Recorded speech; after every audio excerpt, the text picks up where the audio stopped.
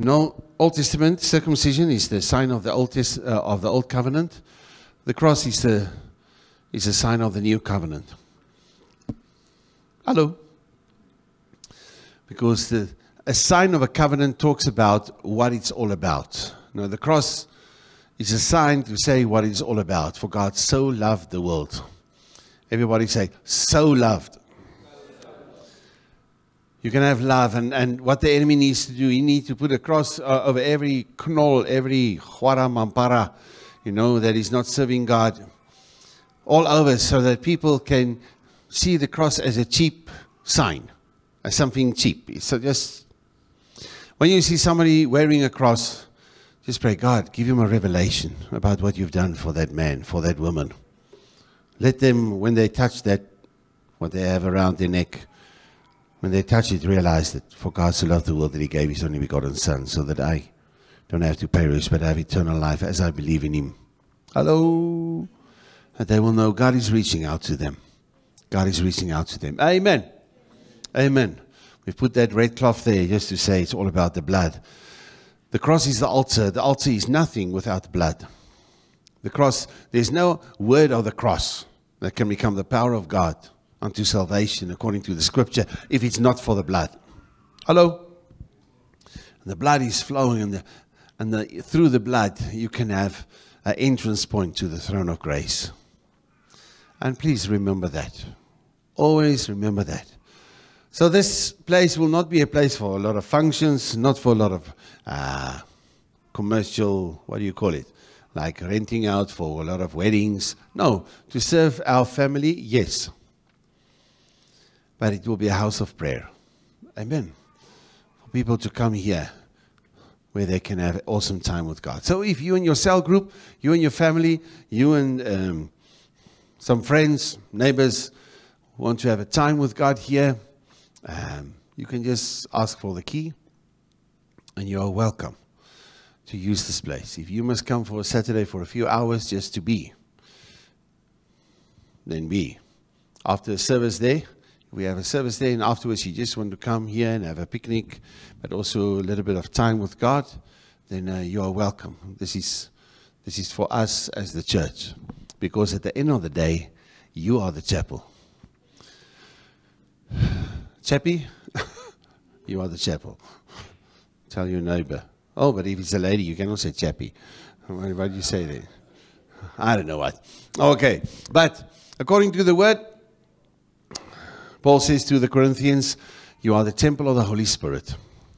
My brother, my sister, the temple of the Holy Spirit is in you, and you are the temple, not to be forever the temple.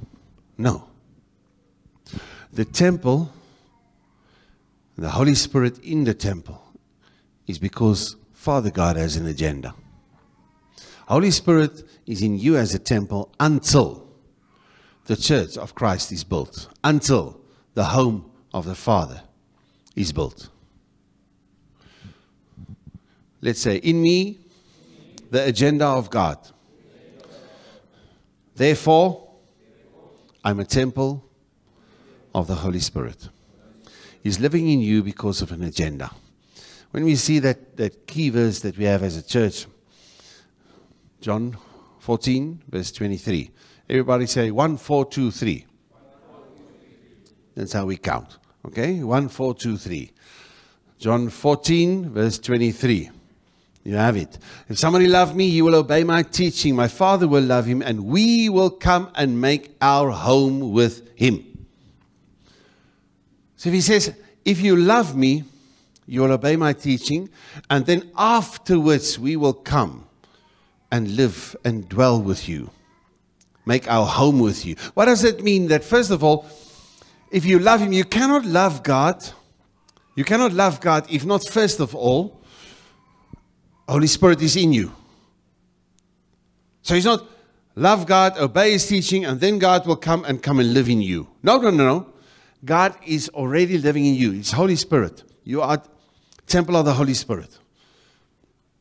He is in you. Hello. And the Holy Spirit is working in you the capacity to love God with a true pure love. Is it not the fruit of the Holy Spirit? You can write Galatians 5:22. The fruit of the Spirit is love, patience, joy, hello, peace, all that 9 facets. Nee?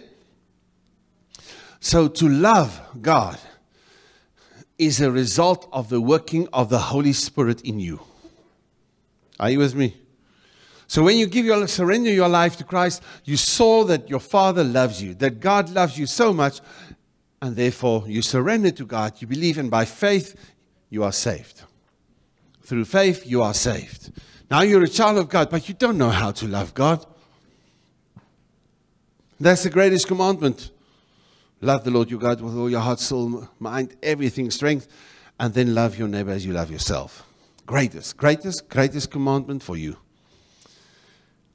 Hello. So if you love God, obey the teaching. And the essence is all about love. But so you can be a child of God, but you don't know how to love God. And if you don't know how to love God, you don't know how to love yourself, you don't know how to love others with a pure love. With a love that is tricky, with a love that is manipulative, with a love that easily can get hurt, and then you're in rejection, then you are in this, then you can be in bitterness, then you can be in fear. But the uncertainty of life, opposite of love, is fear. Hey? 1 John 4 verse 18, if you know it already, don't write it down. Otherwise, write it down. 1 John 4:18 says, perfect love drives out all fear. Fear. Fear of rejection. Fear that you will not make it. Fear.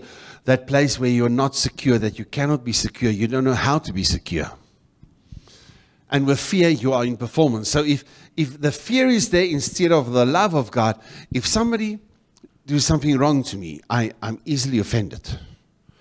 I'm easily offended. I can get easily hurt. I'm easily disappointed. Hello? Oversensitive. All of that. Why? Because I don't allow the Holy Spirit to train me, to work in me the love that I must have for God, so that I can have it for myself, and so that I can love others with that love. So let's ask the Holy Spirit to work in us so that the fruit will come forth of love, joy, peace. Amen.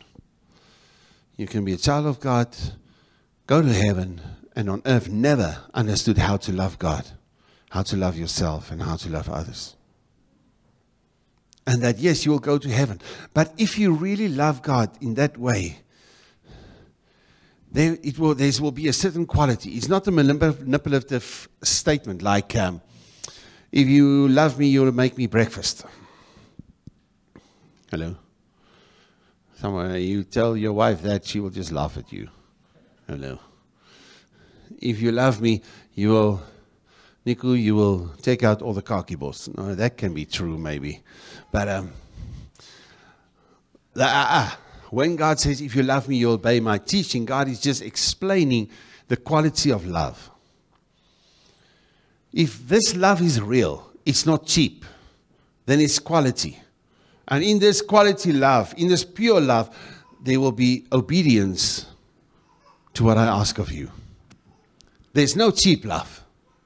So it's not a manipulation of, if you love me, go and wash my car. No. It's just explaining the quality love that you're supposed to have. And only Holy Spirit can work it in you. If the fruit of the Spirit is love, joy, peace. Remember John 14, John 16? Holy Spirit always put the focus on Jesus. Holy Spirit will not speak out of his own. The word says he will just remind you the words of Christ, and he will explain to you the words of Christ. He will always put the focus on Jesus. So if the fruit of the Spirit will be all about Jesus. And God is love. So the fruit will be, Christ will be seen. Jesus Christ will be seen. Amen. So the agenda of the Holy Spirit in you as the temple is so that Christ will be revealed, is so that Jesus will be seen, so that the love of God will be seen. Amen. But then with all of that, if he says, you love me, obey my teaching, we will come and make our home with you. Jesus says, first of all, He will come and build His church. He will build His church. You are the temple, and He is building His church. You're a temple of the Holy Spirit because the one in you has an agenda. And the agenda is according to what Jesus wants to do. Jesus is building His church.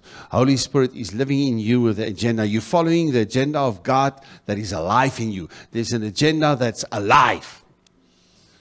There's an agenda that is alive in you, and that is to build God's church with Jesus. Co-workers in your job, in your whatever you do, in your studies, in your relating, to be co-workers with Christ in building the church. On this principle, on this foundation, on this rock, revelation of who Christ is, I will build my church. I, Jesus Christ. And the gates of hell cannot prevail against it. Now you can say, I'm standing against what the devil wants to bring against me. And the gates of hell will be shut. It will not be opened against me. The gates of hell can be opened. Because you need to read context. If you are building a life on the revelation of who Christ is, and you build a life with Him, I will build my church. And then, in the building of the church, the gates of hell cannot prevail. You as individual, hell can be released over your life. But over the church, if you understand how to be church, if you understand how to be a wise builder, if you can surrender yourself and understand how must I give myself to be built into the church, but how must I also, with Christ, build church, then I'm busy with God's agenda in what I do. Are you with me? You with me? So temple of the Holy Spirit, in the context of the agenda, you are called a living stone. A living stone is not to be a living stone. A living stone is to be built in a spiritual house. Amen. So that after the church is built, what? It will get a new name. After the church is built. Remember the word church in the Greek, it means the called out ones. The ones that are called out of darkness into His marvelous light. Living stone. Hello? Living stone. Called out of darkness into His marvelous light. To be a living stone. No. Called out ones, the ecclesia. That's Greek. The church. And the church is not a living stone. The church is a lot of living stones built in as a spiritual house. There's a level of victory, there's a level of agenda that you can only fulfill if you have the wisdom and understanding of how to be built into a spiritual house. Amen. Amen. Are you going to block the Holy Spirit agenda in you or not? If you're working the Holy Spirit agenda in you, you will become more mature in your relating, more mature in how you must be built in to a spiritual house. Especially, my brother, my sister, with more and more into the end time when hell will be released. And the gates of hell will be opened over such a lot of rubbish. But the church will stand. If the church is not, they are not fighting one another. Hello?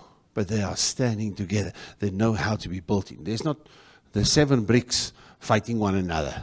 Asseblief. What type of thing is that? That's a spook house. What's a spook house? Ghost house, whatever. Are you with me? So please don't waste life on earth. You'll go to heaven. But what a hell of a waste of a life if we must fight one another. God must help me.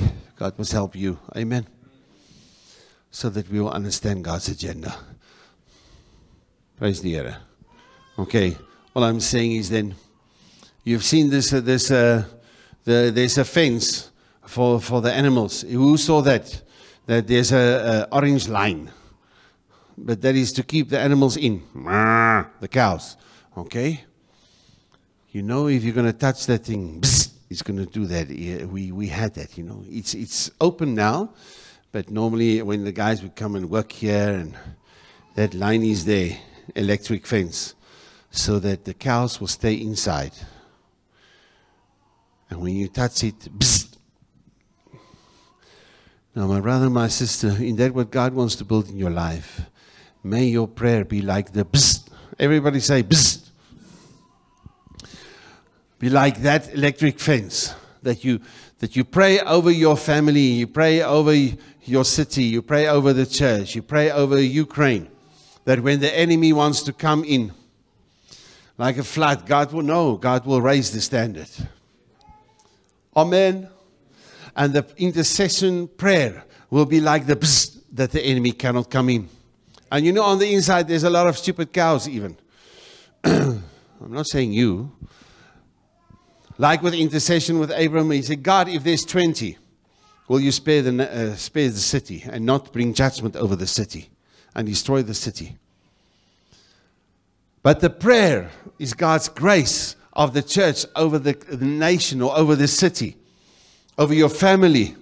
That in spite of all the rubbish, in spite of what is happening, by God's mercy, God is giving that electric fence. And that is when you are praying under the guidance of the Spirit, there is a bzzzt in your prayer. There's power. There's a flow of life. But the life is very shocking to the enemy. Very shocking to your flesh. If the cow do the bzzzt against the fence, if your finger, like it happened with a few of us, do the bzzzt against the fence, it's not like, bzzzt, I wonder if I must take my finger away now. Now, it's just happening in our souls. When the bzzzt of the enemy comes. Then for some, it's like a kick. You know, they go high with that bzzzt. No. But may God help us. That the energy, the electricity that flow through us, the power, will be because of the intercessory prayer. You're a spiritual house, a house of prayer. My house will be a house of prayer. Let's say, my Father says, His house will be a house of prayer. We cannot make it a den of robbers. A den of robbers is I can entertain whatever I want. I can entertain my own thoughts. I can entertain my own way of doing. I can entertain all those other stuffies. Then I make it a den of robbers. No, a house of prayer is that in His house there will be protocol. In His house I will position myself accurate. Prayer is positioning. Prayer is I position myself in respect at the right place in the right way before the Lord. In my house there will be order. In my house there will be respect. In my house you will position yourself accurately. That is God, what He is saying when He says, my house will be a house of prayer. In my house the nations will position them accurately. In my house the nations will have respect. In my house the nations will have manners. That's my house will be a house of prayer. Now when you see the chapel, think about your own life, please. You are the chapel. You are the temple of the Holy Spirit. You are the chapel. And it's not about this building, it's about you as a chapel with the Holy Spirit, with a major agenda to build a home for Father God. May our house be His home. This place we can crash half of it and what, and it can be empty. It can still be a house, but it will not be a home for somebody to stay in. Hello? Your house, this temple, this chapel, can be a house, but there's a lot of rubbish in.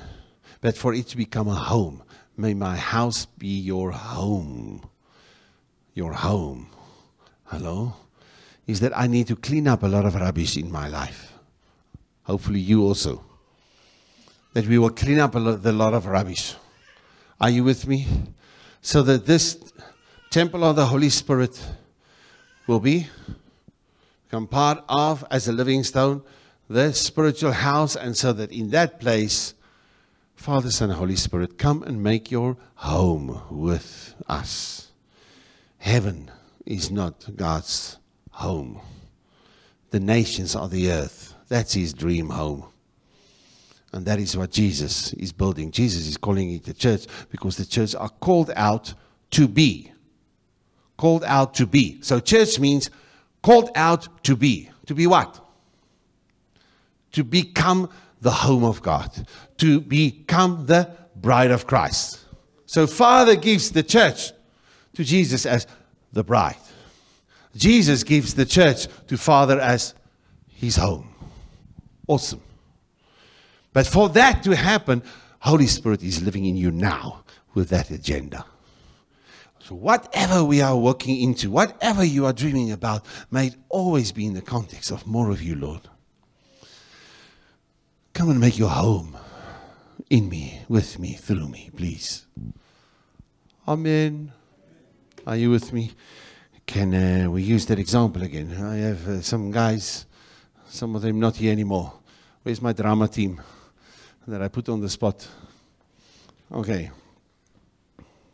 Who's Jesus now in the second service? Oh, it seems to me the hair, maybe it will do it for us. Or we will use that there. You are the man. And who are you again? I can't remember. Okay, so there's a man. And then by God's grace, awesome grace, God comes through the Holy Spirit. And the Holy Spirit take his hand where he's looking at that, he's living according to that. And the Holy Spirit is pointing your hand to him and introducing you to Jesus. Okay, shake hands.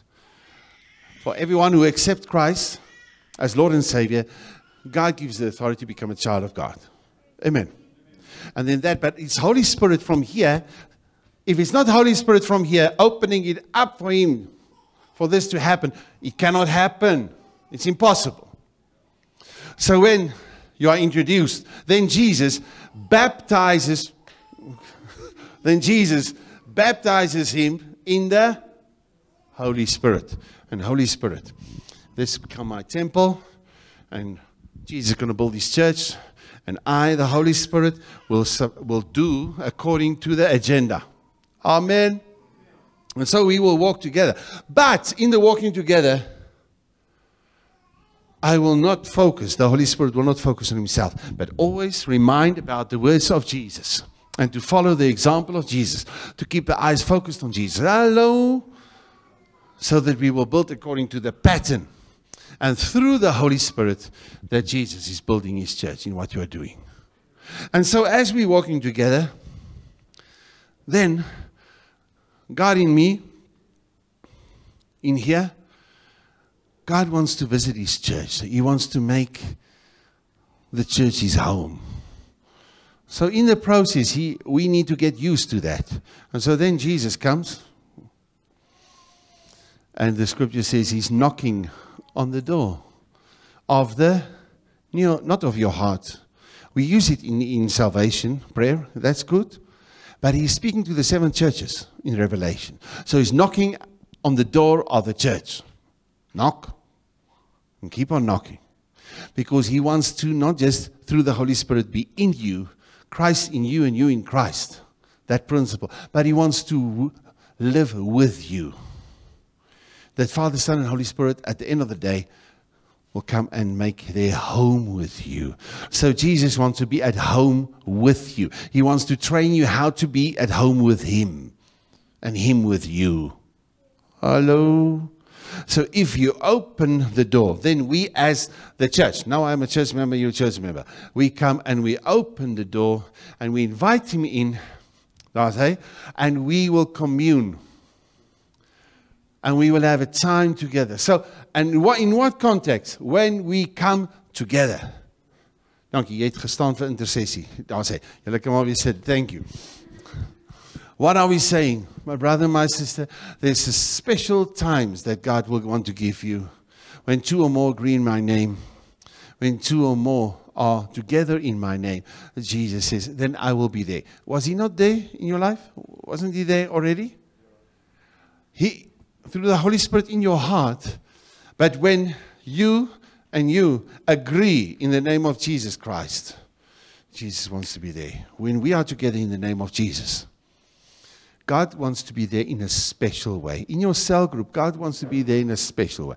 In your family, God wants to be there in a special way. when we get into the Word, God wants to come in a special way that He didn't come when you were alone. You can do your thing alone. No, it's me and the Lord, and in my workplace, there in the field, it's me and the Lord. There is me. Yeah. But God died for the perfect dream of the Father. Jesus died for the perfect world that the Father has. Remember we said so many times, for God so loved the world. No. We need to hate the world, a certain world. What world are we talking about? For God so loved the dream world that His Son came to fulfill the dream of the Father. And the dream of the Father is that the nations will become His home.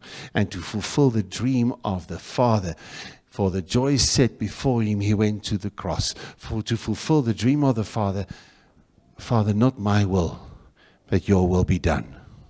Gethsemane. Hello. To fulfill the dream of the Father.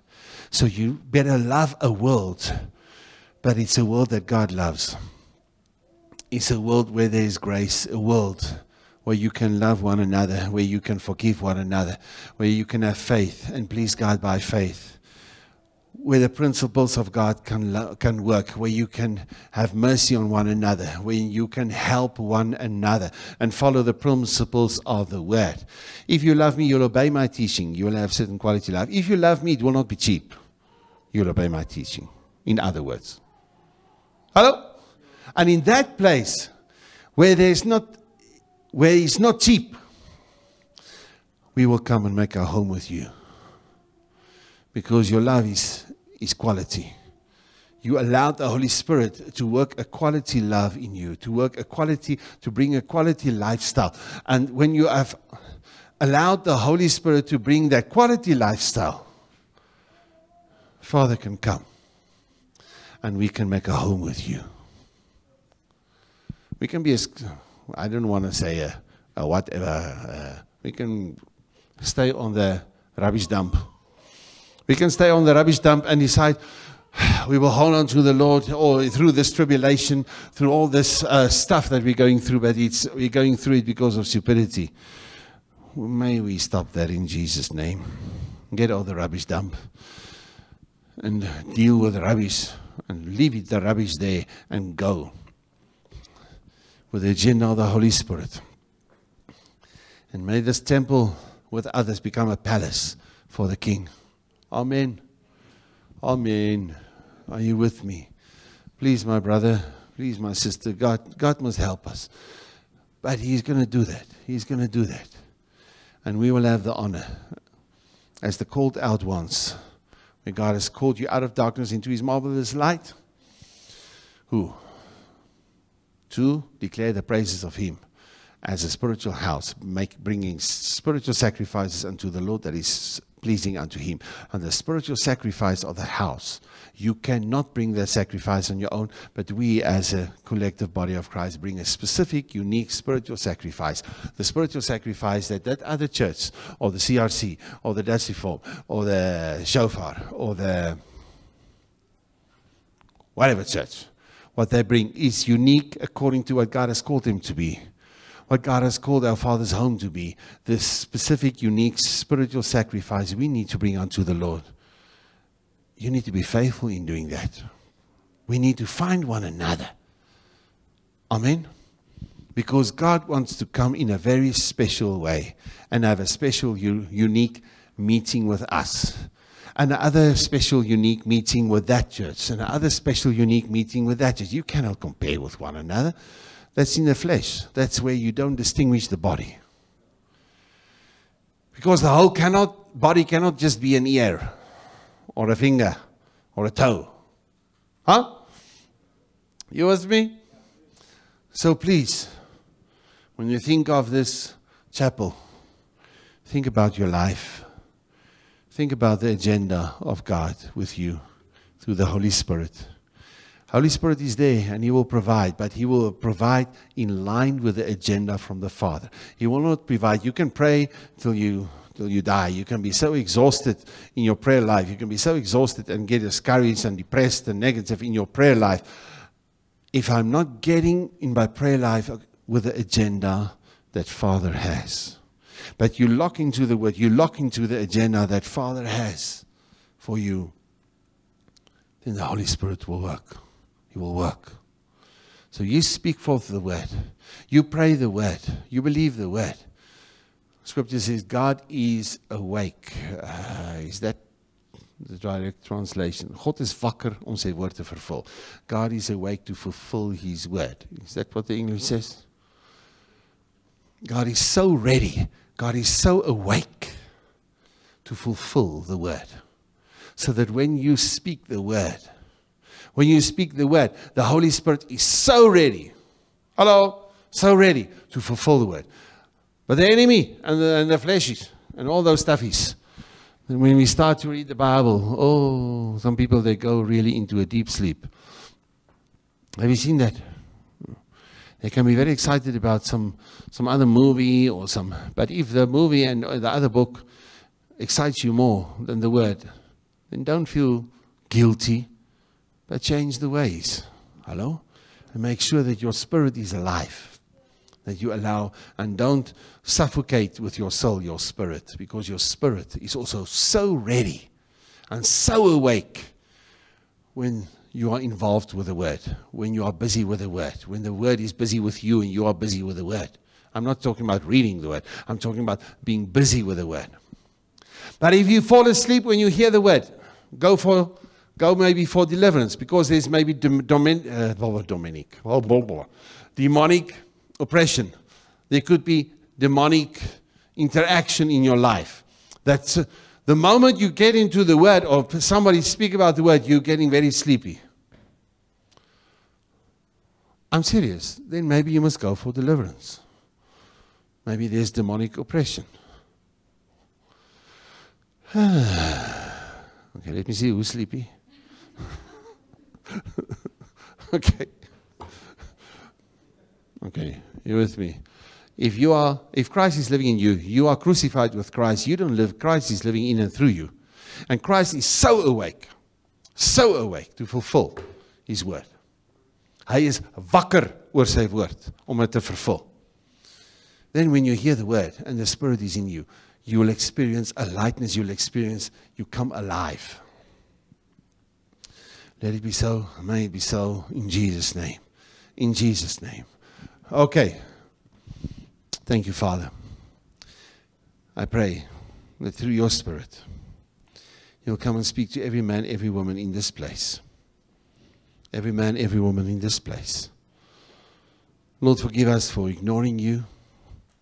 But I pray, Holy Spirit, that you will do a deep work in each one of us, so that the fruit will come forth of love, joy, peace. That we will know how to love you, know how to love ourselves, know how to love others with a love that is pure, that equals obedience, a love that is seen through a lifestyle of obedience. Oh, Lord, help me, help each one of us. We need your mercy, we need your grace, so that it can happen, so that it can be true, so that it can be a reality and become a reality in and through us. We trust you for that, Lord. I pray that it will be so for every man and woman in this place. Come and do it. Help us to get out of a selfish focus in ourselves, that we will understand as living stones your agenda in us, Holy Spirit. We are your temple.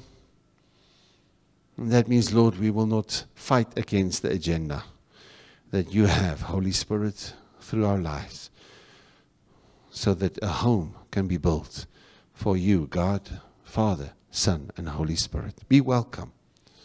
Here, O Lord, are we preparing for you a resting place. Long and even today have we desired for you to dwell among us, Lord. Please, may our house be your home. In Jesus' name we pray. Amen. Amen.